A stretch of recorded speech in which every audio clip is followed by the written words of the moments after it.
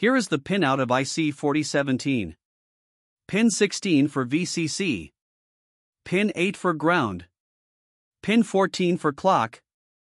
Pin from 1 to 7 and from 9 to 11 are outputs pins. Pin 15 for reset counter to 0. Pin 13 ignores clock inputs. If we connect pulses to clock pin 14, the output of every output pin will generate pulses as you see in the chart.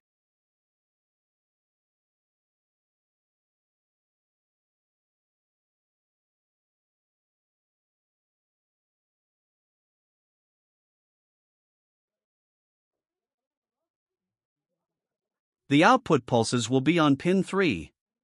When we test it, the output will appear as you see on oscilloscope. And as you see, when we change the resistance using potentiometer, the clock is changed.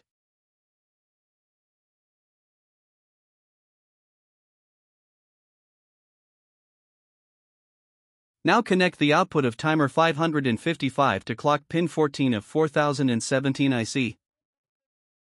After that, connect the ground pin 8 and VCC pin 16 to 12-volt DC power supply. Connect pin 15 to ground through 470 ohm resistor.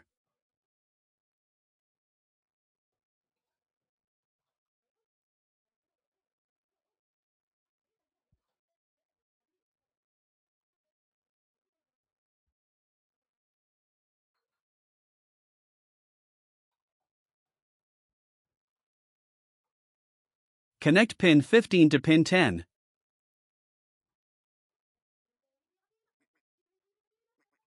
Connect pin 13 to ground.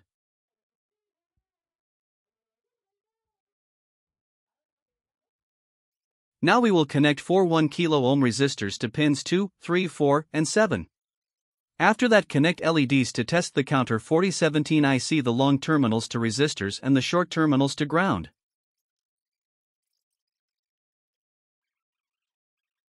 Now connect your 12-volt power supply.